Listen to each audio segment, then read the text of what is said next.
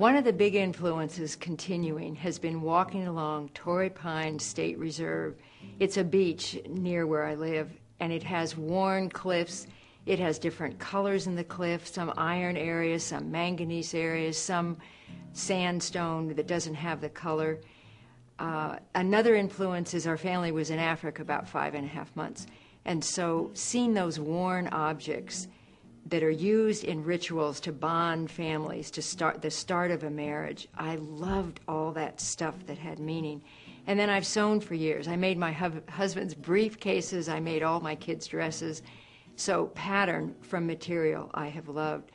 I like the Haniwa stuff from Japan. And then the contemporary ceramics is an explosion of influences. I'm so impressed with what people are doing.